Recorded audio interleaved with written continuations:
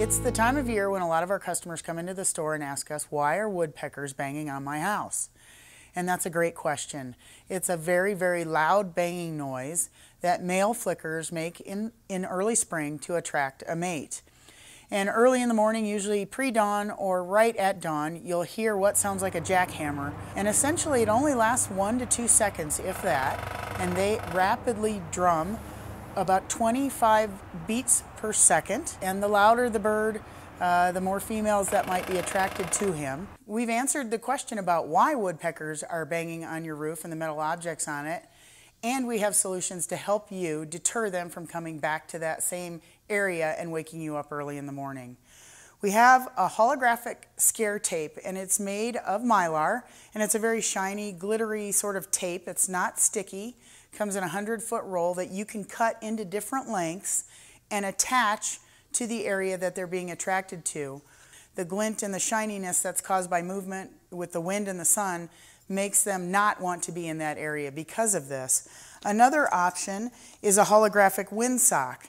And this is a sock made of many strips of that mylar, and you can hang this very easily from an eave or a downspout, which will deter them from coming to that area.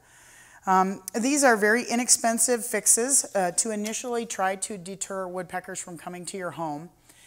They tend to work from 1 to 3 years because woodpeckers are very intelligent birds, and they may learn that while it's irritating to them, it doesn't pose any harm or threat to them. The next best option is to put a flicker box or a birdhouse for flickers on your house.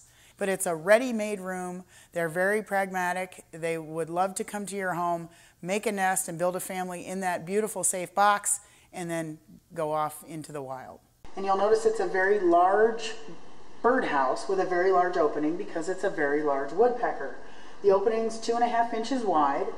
And there is slate around the entrance because birds may cling to the side of the box and then drum on the slate. They come with a wonderful hanger on the back. Essentially, you would want to put this on your home right up under an eave or under the apex of a roof line, or very near, if not over, where damage might be occurring to your home. The side of the box opens up very easily with this little lever. You turn that and you open the box, and the side opens, and you can see that you can have access to the inside of the box. When you first put it up, every box comes with a bag of eastern white pine wood chips. We recommend putting them back into the base of the house and packing them down about 2 to 3 inches deep. Save the rest of it because when you clean the box in the fall, you can replace the old wood chips with new.